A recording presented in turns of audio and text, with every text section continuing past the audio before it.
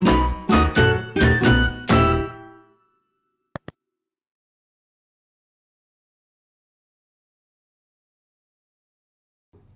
our last lesson, we started a discussion on agricultural extension methods. We established that there are three primary agricultural extension methods, which are the mass media method, the individual method, and the group method.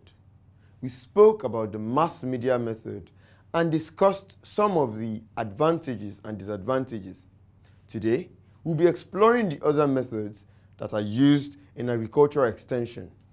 The individual method of agricultural extension involves direct contact between the individual farmers and the extension workers.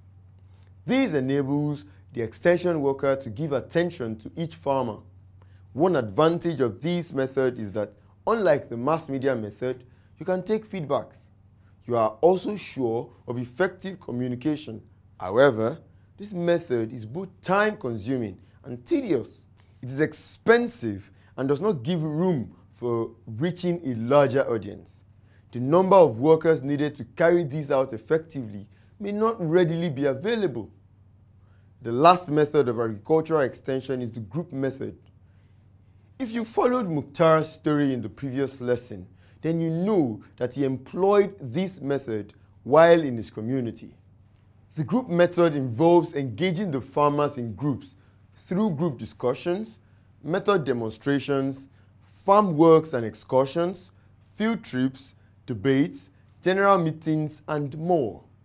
This is a fine balance between the individual method and the mass media method because you can reach a decent number of people at a time. It also saves time, less tedious, and is contagious because the positive adoption by one farmer can influence others towards adopting the method. The disadvantage of this method, however, is that a negative attitude from one farmer can easily affect others. Remember, we mentioned that it is contagious. Farmers may also not be regular at meetings. With each of these methods, you must refer back to the objectives and principles of agricultural extension to decide which is appropriate at a particular point in time. Thank you, and I'll see you in the next class.